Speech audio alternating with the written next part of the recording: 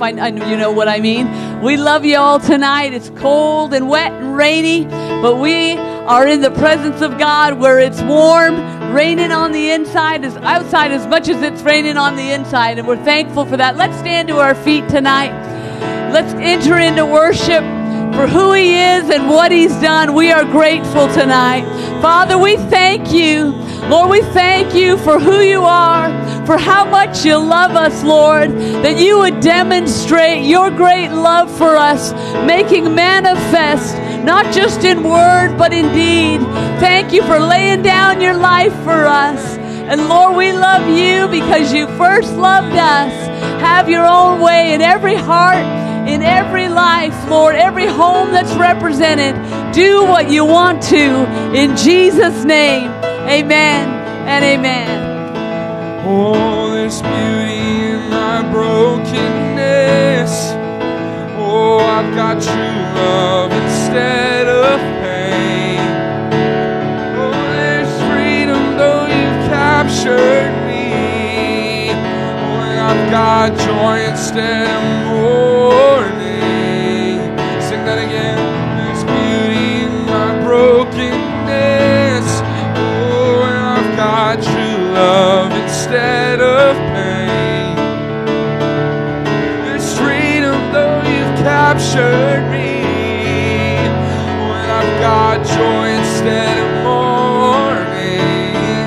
Oh, you give me joy down deep in my soul, down deep in my soul, oh, down deep in my soul. Oh, you give me joy down deep in my soul, down deep in my soul, down deep in my soul. There's beauty in my brokenness. Oh, and I've got true love instead of pain. Oh, it's freedom though you've captured me, and I've got joy instead of mourning. Lord, you give me joy down deep in my soul, down deep in my soul, down deep in my soul. Lord, you give me joy down deep in my soul, down deep in my soul, down deep in my soul. Oh, I've never been so free, caught in your love for me. Oh, I've never been more secure, knowing your heart, Lord. Oh, I've never been more free, caught in your love for me.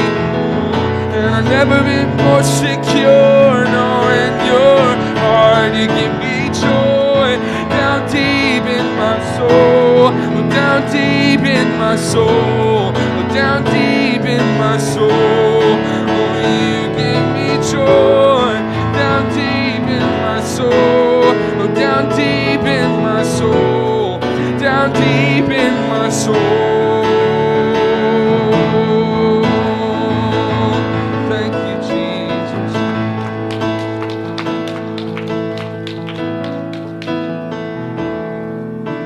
Because of who you are, I give you glory.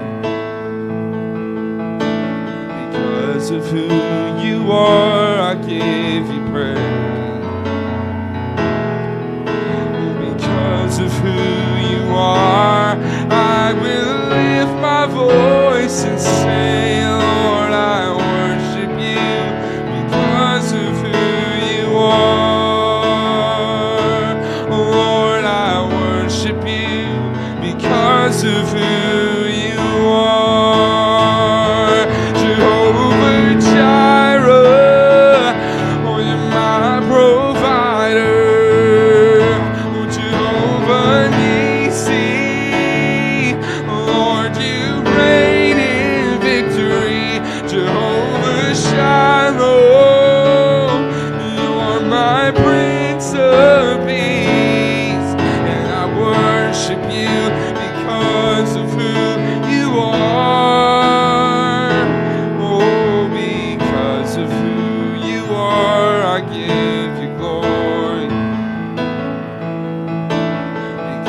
because of who you are, I give you praise. Oh, because of who you are, I will lift my voice and say, Lord, I worship you because of who you are. Lord, I worship you because of who you are. And Jehovah Jireh, you're my provider. Jehovah Nissi, Lord, you reign in victory. Jehovah Shalom, you're my Prince of Peace. And I worship you because of who you are. Jehovah Jireh, Jehovah Jireh, you're my provider. You are Jehovah Nissi, Lord, you reign in victory. Jehovah Shalom, you're my Prince of Peace. And I worship you because of who you are. Lord, I worship you because of who you are. You are my strength when I am weak. You are the treasure that I seek. You are my all in all. Seeking you as a precious jewel, Lord, to give up I'd be a fool. You are my all in all. Jesus, Lamb of God, worthy is your name. Oh, Jesus, Lamb of God, worthy is your name. Oh, and taking my sin, my cross, my shame, rising again, I bless your name. You are my all in all. And when I fall down, you pick me up. And when I am dry, you fill my cup. You are my all in all. Oh, you are, Lord Jesus, Lamb of God, worthy is your name. Jesus, Lamb of God, worthy is your name. Oh, you are Jesus, your Lamb of God, worthy is your name.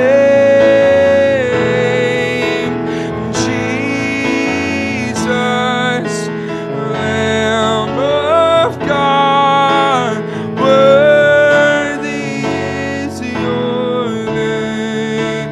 Worthy, oh, worthy is your name.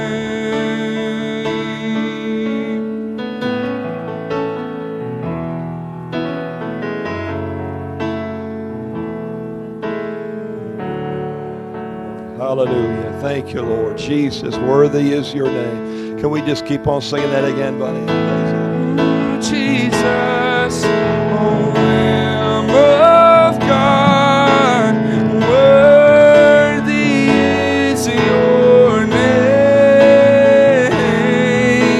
Oh, Jesus, Lamb of God, worthy is your name.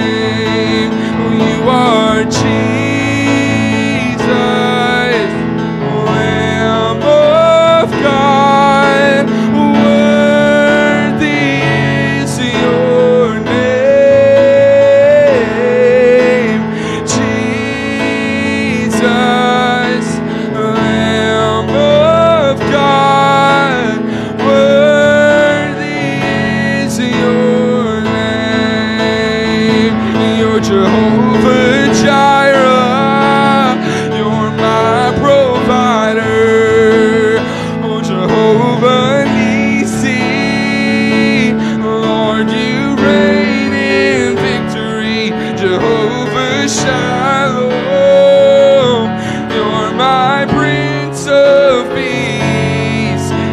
worship you because of who you are. Lord, I worship you because of who you are. Oh, Jehovah Jireh, oh, you're my provider. You're Jehovah Nissi. Lord, you reign in victory. Jehovah Shalom, you're my Prince of Peace. And I worship you because of who you are. Lord, I worship you because of who you are. Thank you, Lord. You know, one of the awesome things that we have in the Lord is that we have a close relationship with Him. We have a God that wants to be close to us. He wants to walk with us and talk with us and tell us that we are His own. And it's such an awesome thing. You know, one of the differences between all the religions of the world and true biblical Christianity is that all the religions in the world, their gods are distant for the most part. They're distant. But the God of the Bible, He says, I want to be your God. I want to talk to you. I want you to talk to me. I don't want to be intimate with you. I want to be close to you. And I want you to be close to me. We see that from the very beginning when God walked with Adam and Eve in the garden. And then in Revelation chapter 22, the Bible says that God will tabernacle with men once more time. God's going to dwell in our midst. Praise the Lord. Oh, I'm thankful today that we can say He is my Jehovah Jireh. He's my Jehovah Nissi. He's my Jehovah Sidkenu. He's mine. Hallelujah. He's mine. Yes, Lord. Hallelujah. Praise the Lord. Come on, can you give the Lord a hand clap of praise for that? Oh, hallelujah. Thank you, Lord. Yes, Jesus. Praise the Lord. You may be seated tonight. Praise God. Oh, praise the Lord. Oh, I'm thankful for that. Oh, you can take that home to the bank. Amen. Praise the Lord. Our spiritual bank. Praise God. Oh, it's so good to see you tonight. I knew that there was many that texted or messaged and said they wouldn't be here for various different reasons, Thanksgiving most of all, and family. But it's so good to see you tonight, and it's so good to have some visitors with us tonight. Wanda and Zabretta, is that correct? So good to have you here. Welcome. And are you both from Michigan? Okay. Okay. Okay. I didn't say it. Your friend that wanted it. But we're so glad that you're here. And Sister Wanda is a part of Faith Worship Center in Brighton, Michigan. Pastor Asher Weber, you all know Pastor Asher. And I'm actually going to be going up to the minister December 3rd. And not this Sunday, but the next Sunday, I'll be up there ministering. And looking forward to that. And him and I, Pastor Asher and I, we joke around about how he says that we are the Tennessee campus of Faith Worship Center. And I tell him that he's the Michigan campus of Covenant Church. So, yeah, well. So, anyway, but it's so good to see every one of you tonight. We're going to get right into the Word tonight. And but before I do, though, I want to pray. I just want to mention a few things. I did mention Patty Ann and Ben. You all know them. They're wonderful, wonderful people. They're a part of Covenant Church. They just happen to live in Wisconsin. And they'll be moving, I think, to Illinois. But she asked for prayer for their daughter, who is going to be giving birth soon to a baby girl. And so pray that there's no complications. And I know there's some who are not feeling well. Libby's not been feeling well, so I want to pray for Libby as well, and just all the needs that are in the church. So can we just pray right now? Father, we just come before you tonight in the name of Jesus, and we're so thankful, Lord, that Lord, you have a throne of grace for us to come before. And Lord, you said to come boldly with confidence before your throne of grace. And Lord, we lift up, Lord, Patty Ann and Ben's daughter right now. We ask you that, Lord, you would touch her and that little baby girl, that there would be no complications, Lord, with that birth. We believe you for it. In the name of Jesus, we pray, Lord, for Livy and every other person, Lord, and Kelly and others who are not feeling well. We pray for healing, your healing virtue to flow throughout their bodies in the name of Jesus. We ask that, Lord, you would continue to touch Glenn and Nancy and Jim and others who, Lord, with infirmities in their bodies. Lord, we believe you for complete restoration. And Lord, we believe you for miracles in every way, spirit, soul, body, financially, in every way. And those that are watching, that you would touch them tonight. And Lord, we thank you for it. And we say it all in Jesus' name. Amen and amen. Hallelujah. Praise the Lord. Oh, thank you, Jesus. Praise the Lord. You know, when I was teaching in Bible college for many years, we would pray at the beginning of every class. And one of the things that it just stuck out to me over the years, and it just came to my mind just a second ago, is that whenever we pray, even just the prayer that we prayed right there, sometimes we can take it, not that anybody here would, maybe necessarily, but sometimes we can take it as if, oh, we're just praying. Oh, we're just praying. But I just want to encourage you, for a child of God, for us, it's never, oh, we're just praying. We're just praying. No, we're talking to God. And He hears us. And even a prayer, for example, even a prayer when we're praying over our food, and maybe the Lord brings something to our mind and we say a prayer for somebody, even something simple like that, I tell you, God hears it and God is moving on our behalf. Hallelujah. And as John said in 1 John, he said that when we pray and we pray according to God's will, we have this confidence that we shall have what we have asked for. Oh, I'm thankful for that. And healing is in the atonement. Healing and wellness is in the atonement. So we can pray and believe that is the will of God. Amen? Praise the Lord. Hallelujah. Well, turn your Bibles, if you would please, to the book of Galatians chapter 3. And we're going to finish Galatians chapter 3 tonight. We're going to pick up tonight with verse 15 and go through verse 29. So we'll be covering a lot of verses. But let me mention this while you're turning there and while little Sid's getting that ready. That way, we got some more of these Covenant Church jackets, and I ordered some more. And so these things are really, really nice too. I'm not wearing mine tonight, but the only reason is because I wear it so much. But I really do. But anyway. Those are back there. We'd love for you to get them. They cost us $35, but if you don't have that, whatever the donation amount that you can give, we just want you to have one. And so if you want to do that. All right, after service. All right. Galatians chapter 3, beginning in verse 15.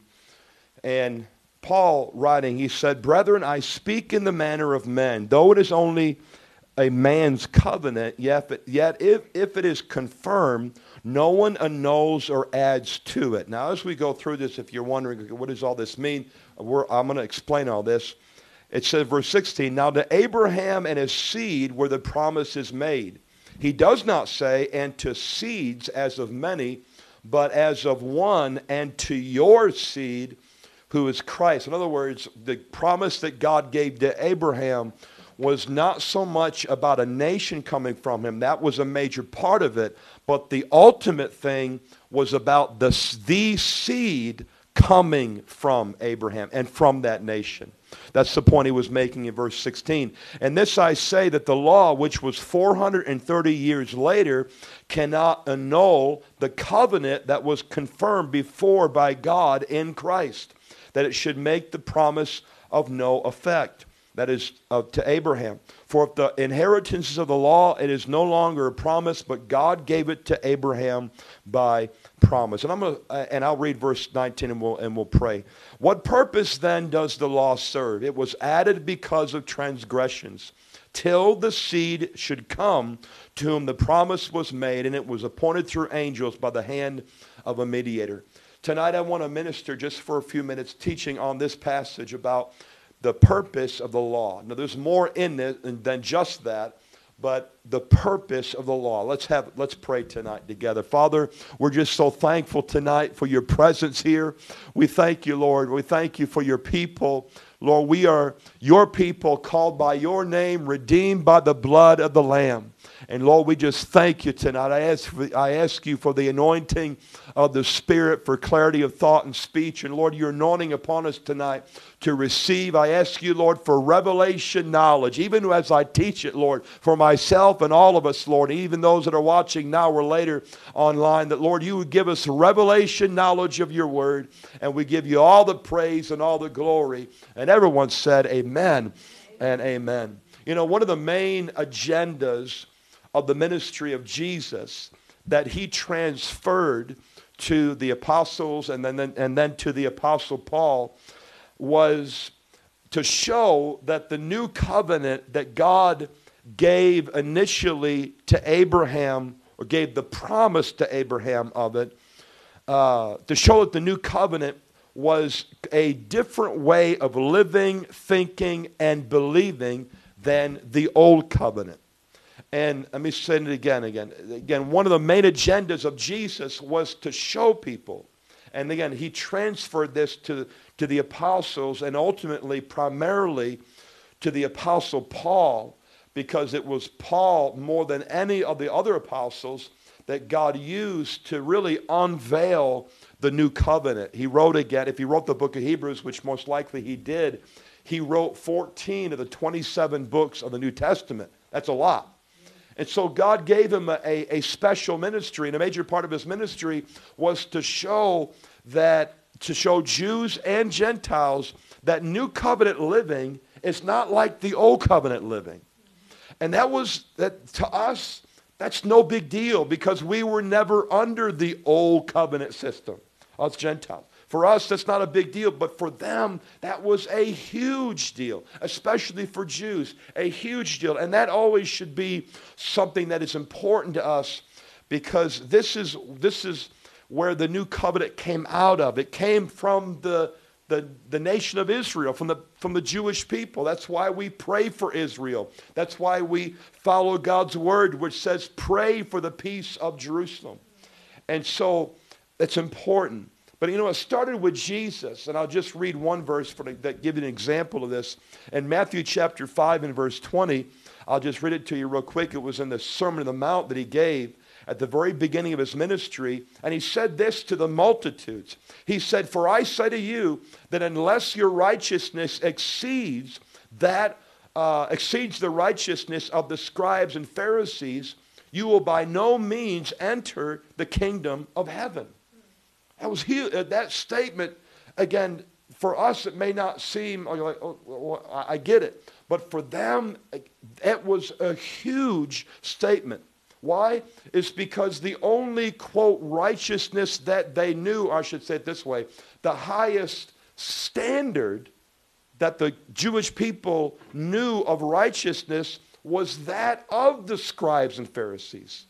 The word Pharisee itself, well, let me ask you, class, okay? Anybody know what the word Pharisee means, literally? Anybody?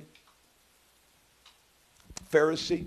The word Pharisee literally means to separate oneself.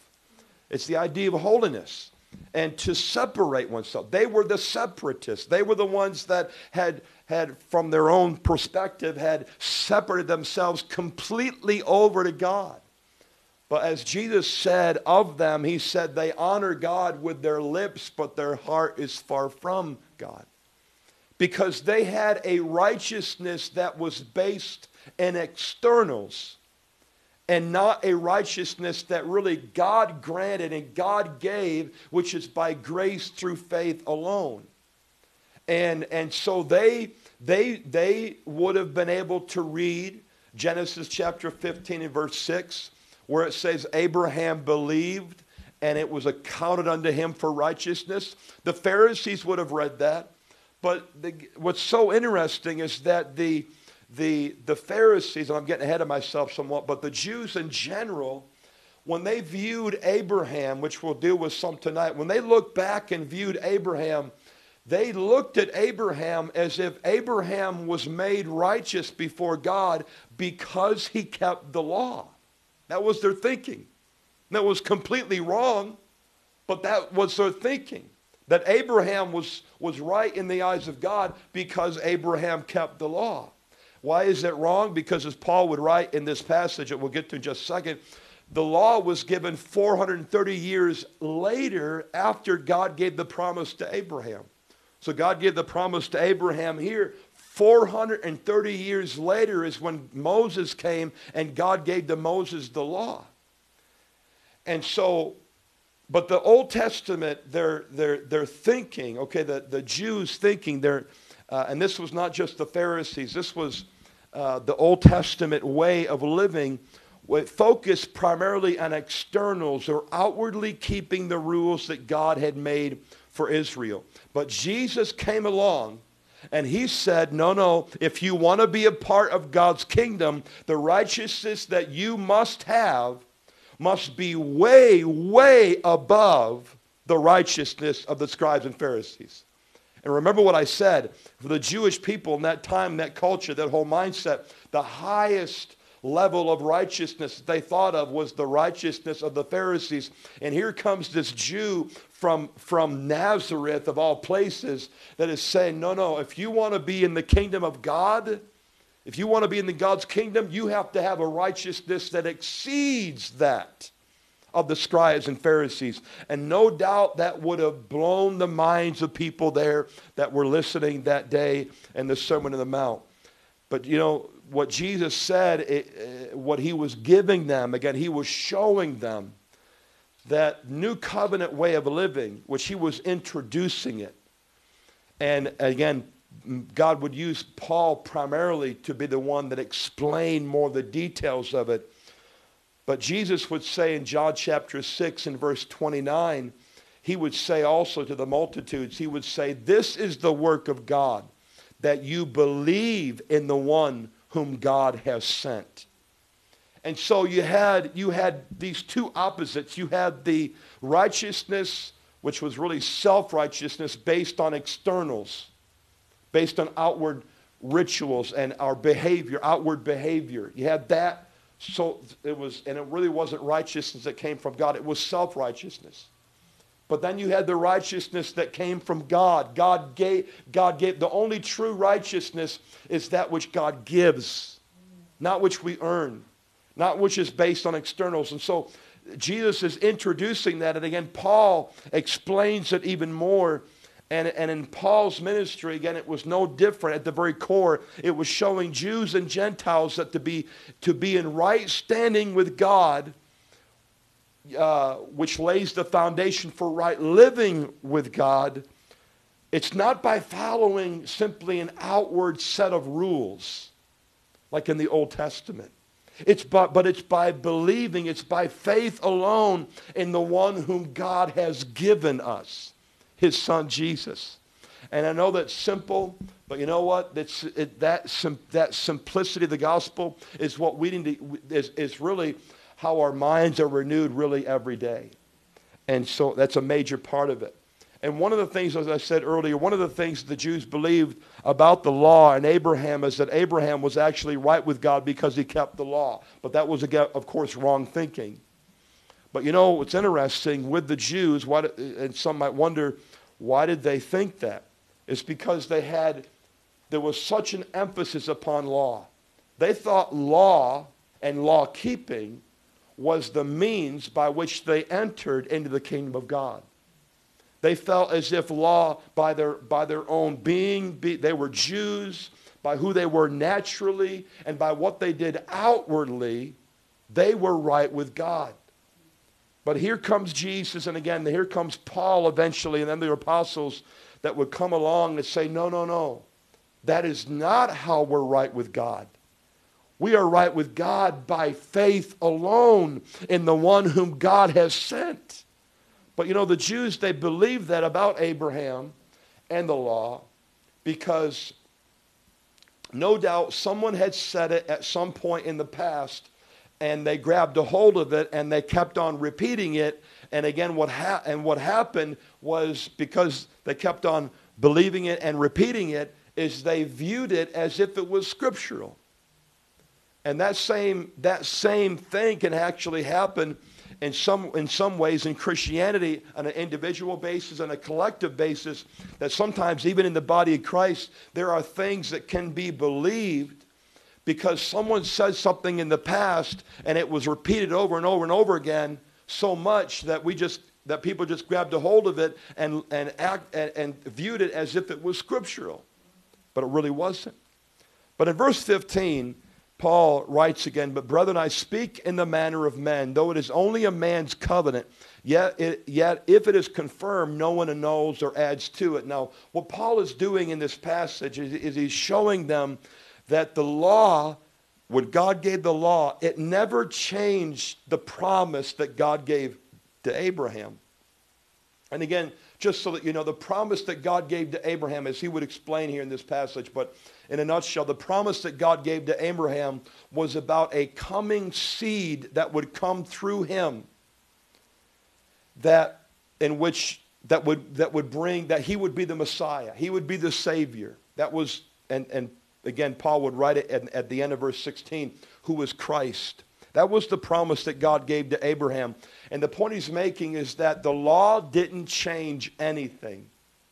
So he says in verse 15, the point he's making is he's saying, okay, let's look at it from totally a human, you and me type of perspective. In that, for a minute, he said, if anyone writes up a legal agreement, it is confirmed through signatures. Have you ever had to sign a legal document? I'm pretty sure all of you have. We had to sign legal documents. When we sign that legal document, that's the idea here. A legal document, once those signatures are signed, it is finalized. It's done. That's case closed. It's done. And Paul he's using this as a natural illustration. We do that even in the natural. Once those signatures are done, it's finalized. Now in those days, as in our days too, agreements that are signed, there can be amendments that are made that change, the agreement or add to it or, little details. But get this, even in those cases, and Paul wasn't really getting into that aspect, but even in those cases, it has to be the original signature makers that make those addendums, not somebody else. That has nothing to do with the agreement.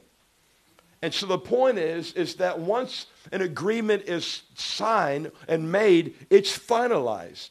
And that's what happened with God's promise to Abraham. It was a covenant promise that he gave to Abraham.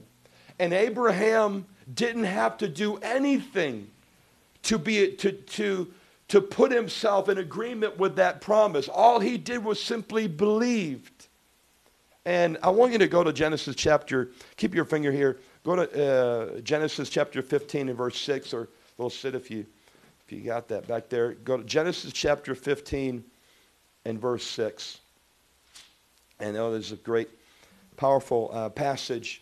In Genesis 15 and verse 6, Genesis 15 is when God reconfirms that covenant with Abraham, Genesis 15 and verse 6. And it says in Genesis 15:6, and he believed in the Lord, and he accounted it to him for righteousness. Well, it's powerful. And he believed, and it was accounted to him for righteousness. In other words, God declared Abraham righteous. Why? It's because he believed. He believed. And that in itself went completely against the whole mindset of we are right with God based on following the externals.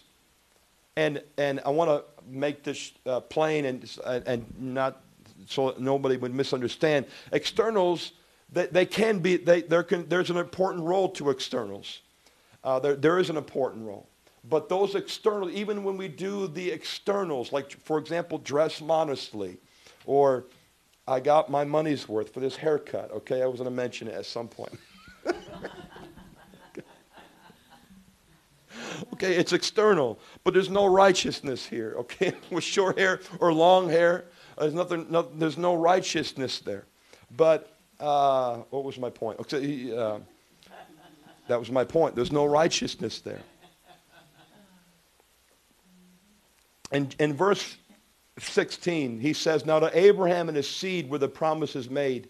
And he does not say, and to seeds as of many, but as of one, and to your seed, who is Christ. You see, God's promise to Abraham was focused on the seed coming through him, coming through Abraham, and ultimately coming through Israel, the nation. That was the focus of the promise that God gave to Abraham. Now, what's very interesting, when God gave the promise to Abraham initially in Genesis chapter 12, and God comes to Abraham, and while Abraham is in Ur of Chaldees, the Chaldeans, which is basically Iraq and Iran, he's over there, and he's a Gentile. There were no Jewish people, and he comes to Abraham and says, Abraham, I'm gonna make of you a mighty nation. There's a nation that's gonna come out of you that will bless the whole world. And those that bless you, I'll bless, and those that curse you, I'll curse.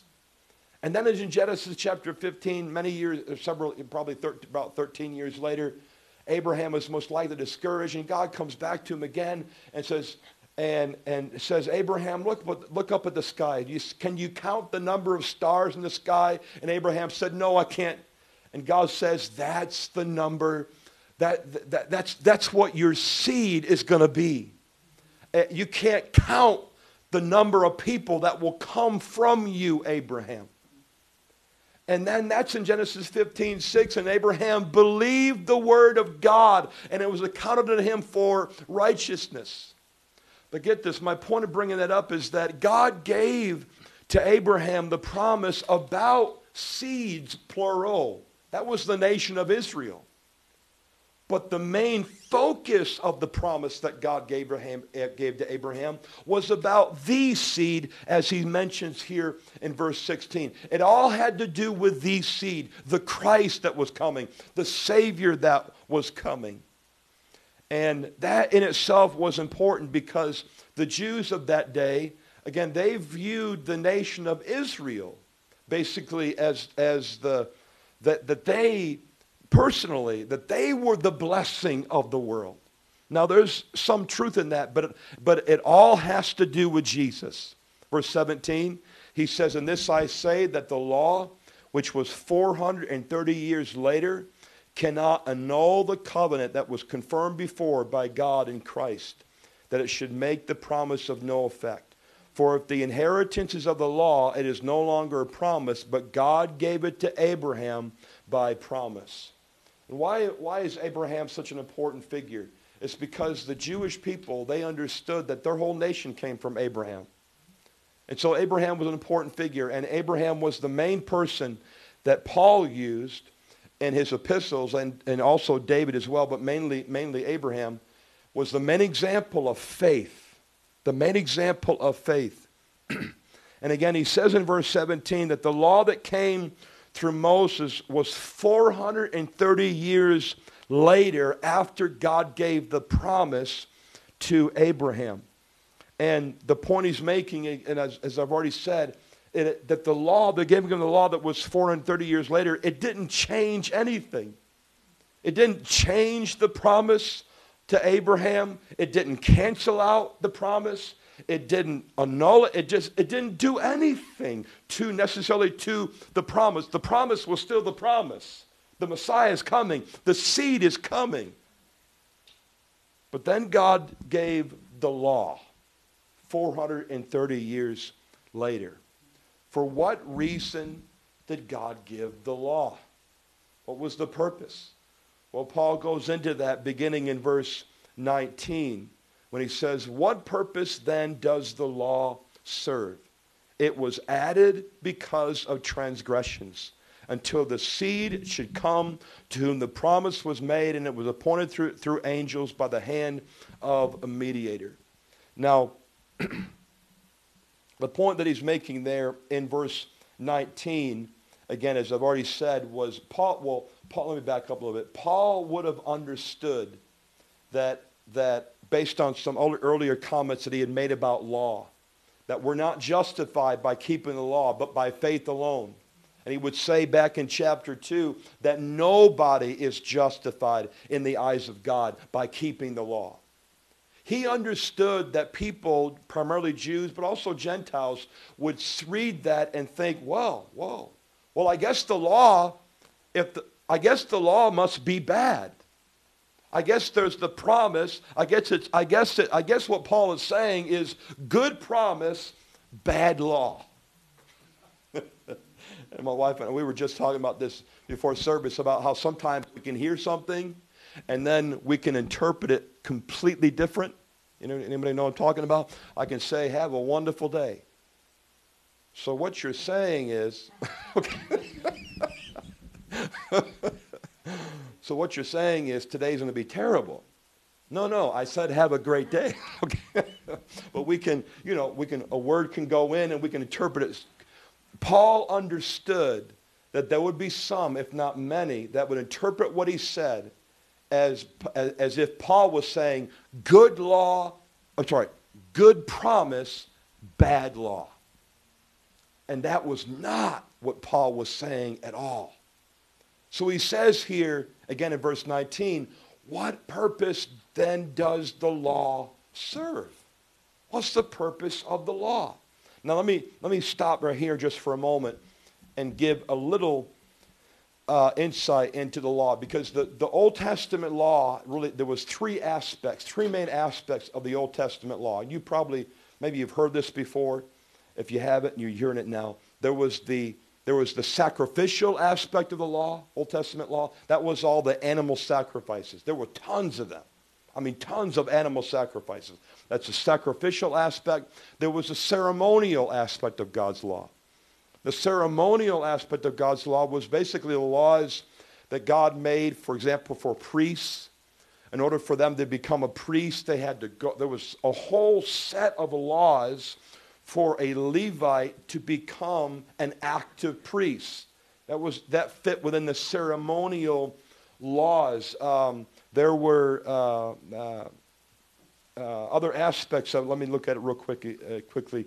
The ceremonial, the feast days, for example, fit within those ceremonial laws. The circumcision fit within those ceremonial laws. And then there was the third aspect, which was the civil laws.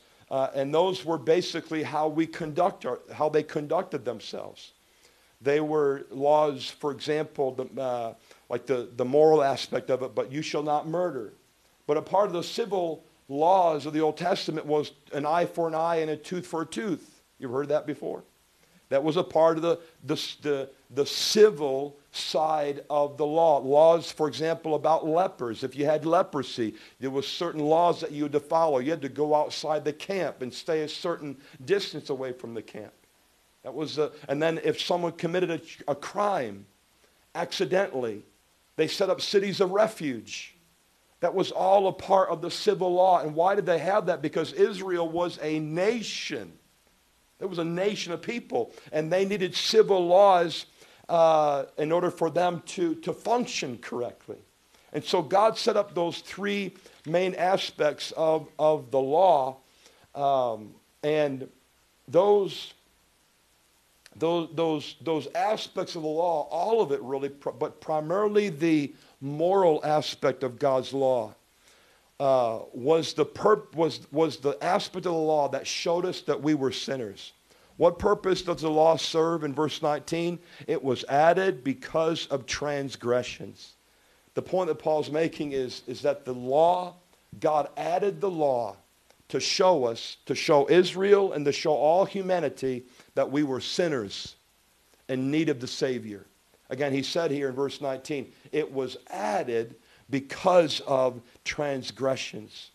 And the word transgression, it's a different word for sin. There's many words for sin in the New Testament, one of them being transgressions. The word transgression refers actually to going beyond the limit, the set limit that God has given. Basically, it means to break the law, to show that we are lawbreakers. We're all transgressors. But he uses that word added, and that's a very important word. The law was added. So here we have the promise. Let me put it this way, the horizontal. Here's the promise right here. And then the law came later. But the idea of added, it creates this picture of two laws basically functioning at the same time and running parallel with each other. Does that make sense? Again, you have the promise that God gave to Abraham. The promise is about the coming seed that's coming in the future. So here's the promise God gave it to Abraham about the coming seed, pointing to my wife. But anyway, coming seed. And then 430 years later, God gave the law. So you have both of these agreements functioning at the same time. He said the law was added to the promise to show Israel that they were sinners. Now, there was another purpose for the law that we'll get into, that Paul will get into in just a minute, but it was primarily for that purpose, to show that they were sinners. And he says here, until the seed should come to whom the promise was made, and it was appointed through angels by the hand of a mediator. The point was, God gave the promise, and he gave the law to work together with each other until the seed came, until Christ came. And then he would say later on, we'll get it just like, he would say that when the seed came, we're no longer under the law anymore. And so I want to deal with that here in just a minute. But the law, again, focused on externals. But again, it showed mankind, it showed Israel and mankind as a whole that they were sinners. In verse 20, it says, now the mediator does not mediate for one only, but God is one. That can be a confusing statement there in verse 20, but the idea is that the promise and the law both were given by God himself. And he's the one who determines the purpose of each agreement. Not Israel, not the Gentiles, not anybody else, but the one God who gave both the promise and the law, he's one. One God gave them both. And there was, in other words, God didn't go through a mediator to make the promise or the law. He made it all by himself. And then in verse 21, is the law then against the promises of God?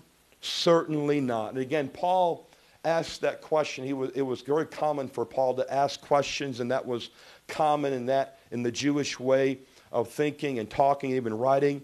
But he asked that question because he knew that some people would be taking what he said the wrong way about the law. So is the law then against the promises of God? For example, again, good promise, bad law, is that the scenario? He said, certainly not, or God forbid. No, that's not what I'm saying. That's not what God did. He said in verse 20, for if there had been a law given which could have given life, truly righteousness would have been by the law. But the scripture has confined all under sin, that the promise by faith in Jesus Christ might be given to those who believe. You know, he said here, and it's self-explanatory in verse 21, if there was a law that could have given righteousness and life, then righteousness and life would have come by that law. But there is no law that can do that. There is no external law that can do that. He said in verse 22, but the scripture has confined all under sin, that the promise by faith in Jesus Christ might be given to those who believe. What's interesting about in verse 22 is that Paul says, he doesn't say that the law confines everyone under sin. He says Scripture confines all under sin. So the law. So the point is this: is that law proves to mankind that we're lawbreakers. And I won't go through the whole thing, but I think most of you understand what I'm talking about, because you can ask the question: have you ever lied? Have you ever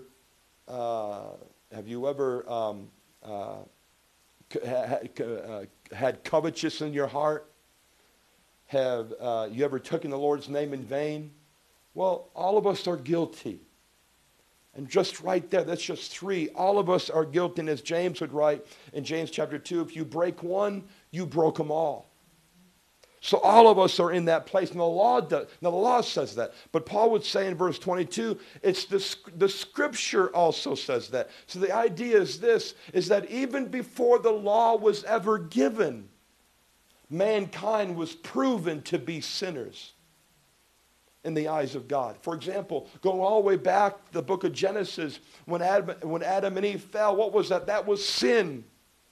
And Paul would write this in Romans chapter 5, that before law was ever given, sin was still sin.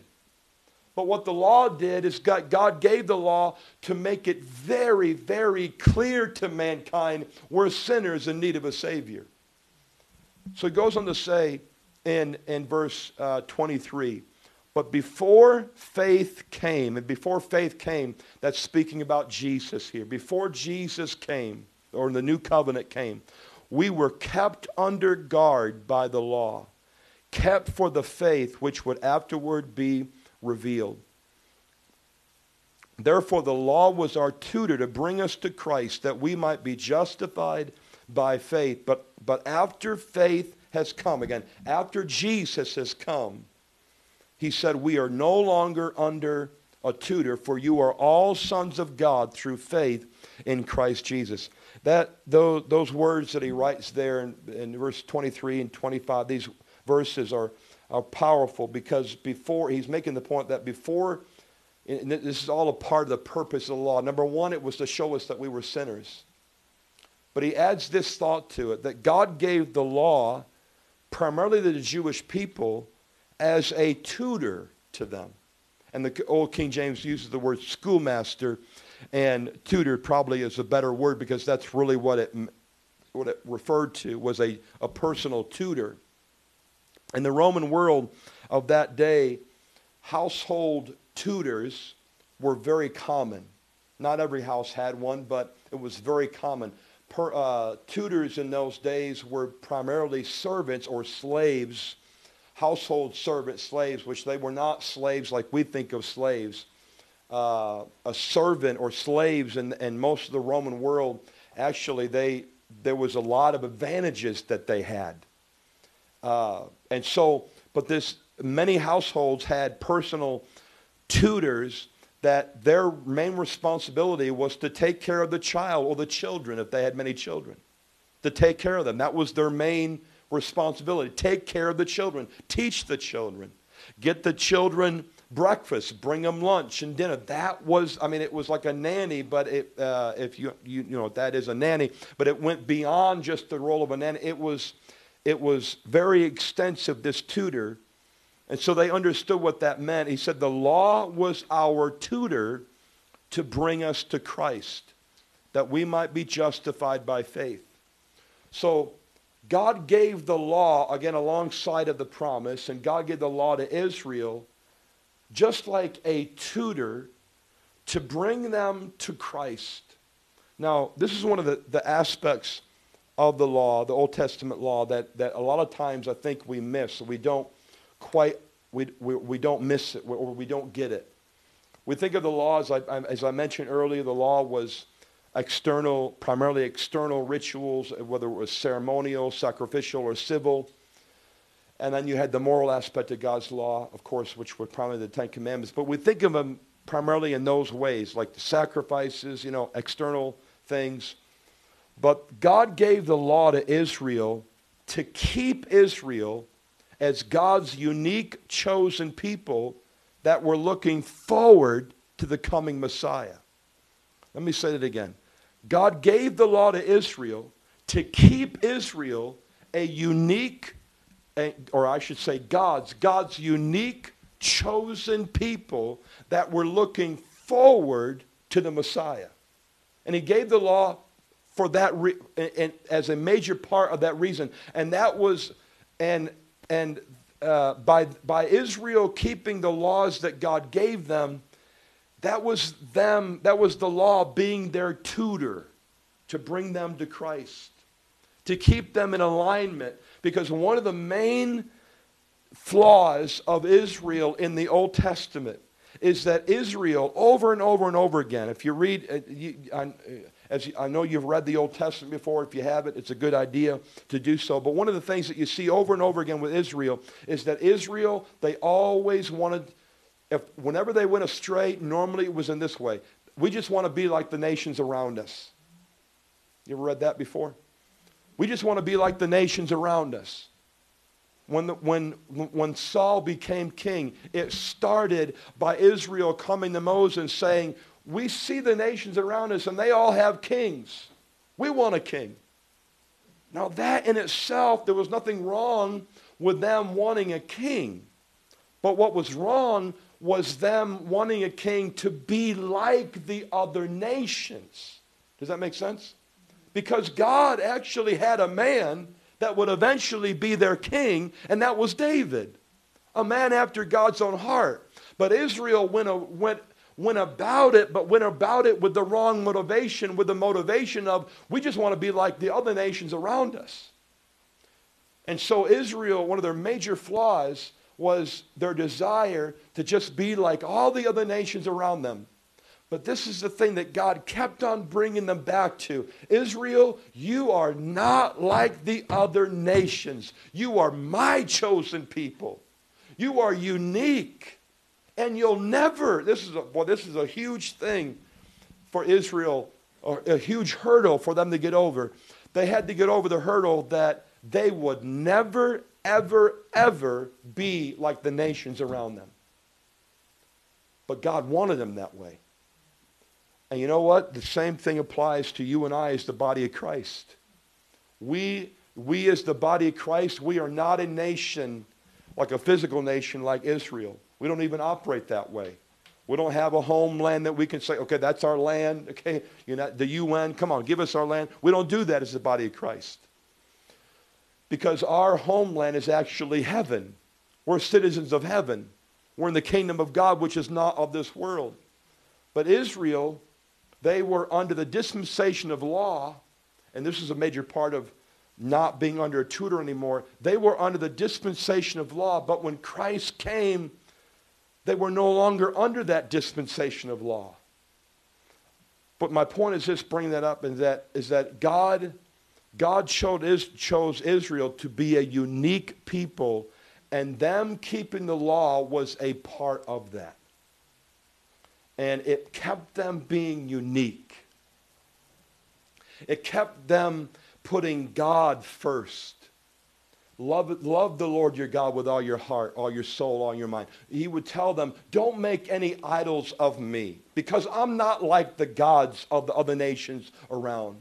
And for us today as the body of Christ, we will never, ever be like this world.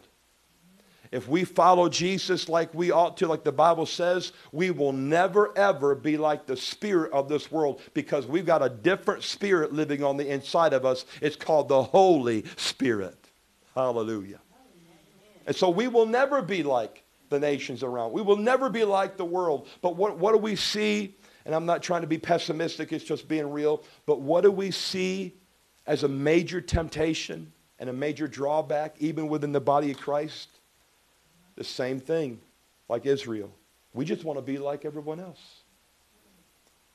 Where God basically says through his word in 1 Peter chapter 2 and verse 9, actually, we are a peculiar people. We're a chosen generation.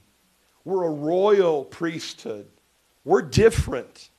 We've been called out of darkness into the light, and we've been called to proclaim and praise him who called us out of darkness and into his marvelous light. That's who we are. Completely different from this world. So going back to verse 24, therefore the law was our tutor to bring us to Christ, that we might be justified by faith. But after faith has come, we are no longer under a tutor. And so you and I, and the point he's making is that we, the Jews in particular, but also the Gentiles too, we're no longer under that dispensation of law. Why? It's because Christ has come.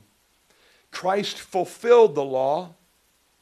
Number one, that's the main reason why we're not under law, under that old dispensation of law anymore, because Christ came and he fulfilled the law. He fulfilled the sacrificial system.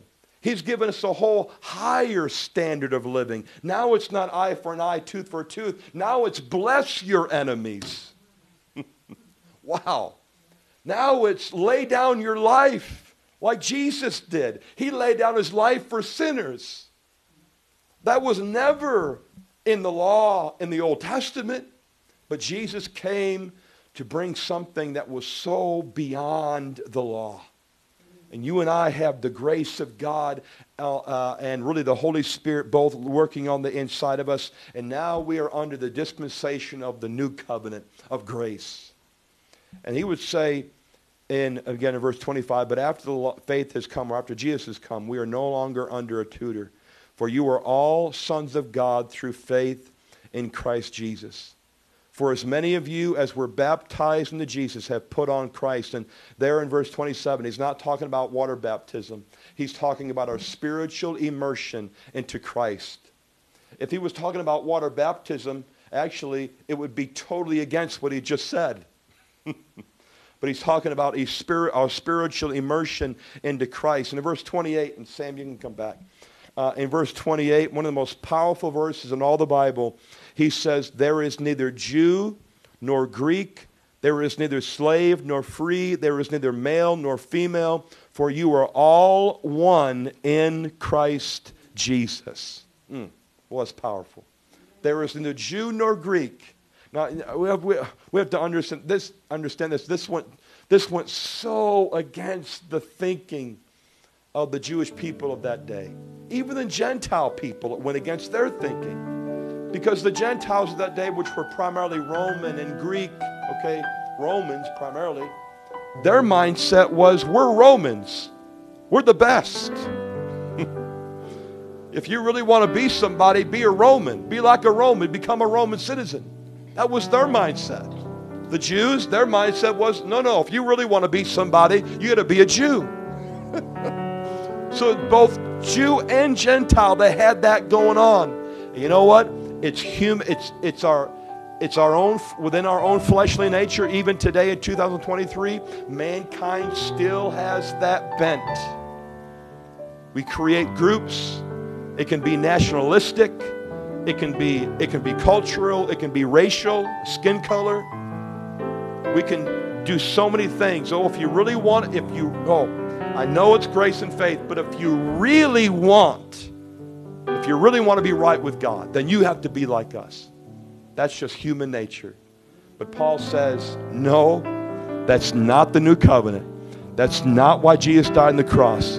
Jesus died on the cross to give us this. There is neither Jew nor Greek. There is neither slave nor free. There is neither male nor female, for you are all one in Christ Jesus. In other words, in Christ, there's no class system.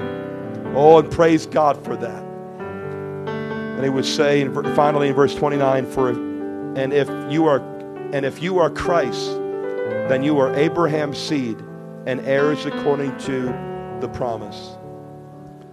If you're Christ, you're Abraham's seed. You got to believe on Jesus, and you're Abraham's seed. It has nothing to do with what nation you were born in. It has nothing to do with skin color, nationality, culture. It has nothing to do with that at all. It has to do with faith alone. Will you stand to your feet tonight? Thank you, Lord. Let's pray tonight. Father, we are so thankful tonight for the promise that you've given us, the great promise that you've given us, that, Lord, we are righteous with you by faith alone. And, Lord, we thank you that you are working on the inside. Lord, you're on the inside working on us. And, Lord, that manifests itself on the outside. And, Lord, we just give you praise and glory tonight that we are all one in Christ Jesus. And we give you thanks, Lord. In Jesus' name, amen. Praise the Lord. An amazing grace, how sweet the sound that saved a wretch like me. And I once was lost, but now I'm found. I was blind, but now I see. My chains are gone, I've been set free. My God, my Savior has ransomed me. And like a flood, His mercy reigns, unending love, amazing grace.